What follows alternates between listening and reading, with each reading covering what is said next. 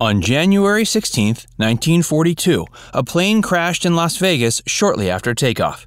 Tragically, none of the passengers survived. Among them was 33-year-old Carole Lombard. Lombard was an actress during Hollywood's golden era. She was best known for her work in many screwball comedies. She was also known for her marriage to actor Clark Gable. The two of them were known as one of the industry's favorite couples. Decades after her death, we still talk about Carole Lombard. She'll always be remembered as one of our country's best actresses. But there's also a lot of mystery surrounding the tragic plane crash that killed her and 21 others. Carole Lombard left her Midwestern upbringing in Fort Wayne, Indiana at age 7 to head to the Hollywood Hills. By age 9, she was acting in westerns.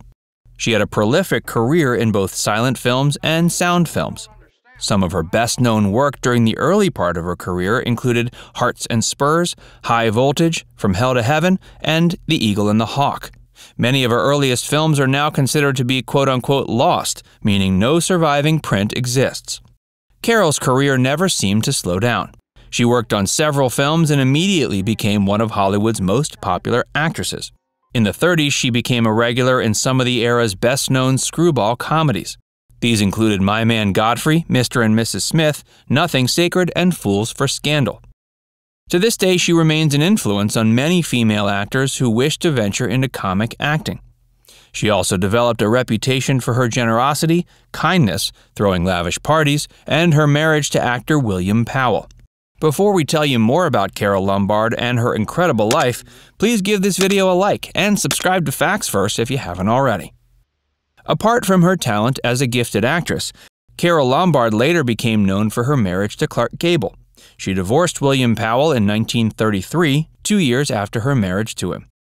She would later state she and Powell were incompatible, though they remained great friends until her death. It was shortly after her divorce that Carole became successful in screwball comedies. One of her first successful films was in No Man of Her Own. Her co-star was Clark Gable, who was also making his name in screwball comedies and had become a major Hollywood star. This collaboration began their romance, and they eventually got married in 1939, at the height of Gable's success with Gone with the Wind. They were now one of Hollywood's most famous and beloved couples. Carole was in her early 30s and showed no sign of slowing. She continued to act in a variety of films, with screwball comedies being her main forte. While 1939 may have been a great year for both Carole and Clark, it was also the start of the Second World War. Carole decided she wanted to play her part in helping the U.S. Army and the Allies fight the Nazis.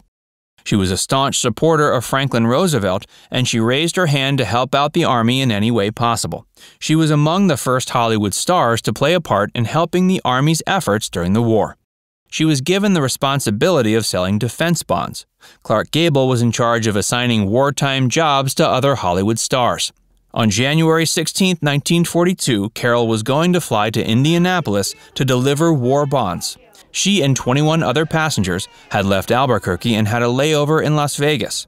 Then, shortly after the plane took off, it crashed into Mount Potosi. Carole and her fellow passengers all died. As soon as he learned about the tragic plane crash, Clark traveled to Las Vegas to collect her body. Once the news became public, it became a tragedy for Hollywood and the country as a whole. Americans knew not only of Carole's incredible talents, but also her patriotism. Americans felt they had not only lost a great entertainer, but a great fellow citizen. Tributes and condolences poured in from Hollywood and the general public. It was one of the most tragic events to happen in Hollywood, and the fact that she was only 33 years old made it even sadder. It was also sad that Clark Gable had lost his wife. The talent of Carole Lombard and the relationship between her and Clark Gable continues to impress fans to this day. Decades after her death, Carole remains an icon of Hollywood. Newer generations will likely watch Carole Lombard's films, and she'll continue to be discussed as one of Hollywood's best actresses. Her patriotism and service to the U.S. will also never be forgotten. Today, many Hollywood stars may portray war heroes on the screen, but Carole Lombard was part of a generation that served their country during times of war. She understood the American dream and the Hollywood dream. No matter how big a star she became, she never forgot her down-to-earth Midwestern roots. She was known to show kindness to her co-stars and to the crew of every film she worked on. She shunned the pretentiousness and snobbery that was often associated with major film stars. She was also one of Hollywood's highest-paid actresses at the time, earning around $465,000 from her work in film and radio. She was also known at one point to be the best-dressed woman in Hollywood. She was known for her commitment to her husband Clark Gable. After their marriage, she consistently turned down acting roles if they didn't coincide with his work schedule. When she wasn't working, she wanted to make sure she spent as much time with her husband as possible. When they weren't working, they'd spend much of their time on their 20-acre farm in Encino, California. After her passing, the Treasury Department referred to her as a patriot who died for her country. President Franklin Roosevelt also expressed his condolences for her passing. The plane crash that killed Carole Lombard and 21 others did strike a chord with the people of Las Vegas, which was still a sleepy town in those days. People wanted to know why the plane ended up crashing. Much of the speculation was surrounding the pilot. Prior to leaving Albuquerque, a new flight crew came on board. This was led by Captain Wayne Williams, who was accompanied by one co-pilot and one flight attendant. 15 soldiers got on board, and the only civilians were an Army wife named Lois Hamilton and Carole Lombard and a few of her compatriots. It's believed the co-pilot unknowingly was flying towards Mount Potosi.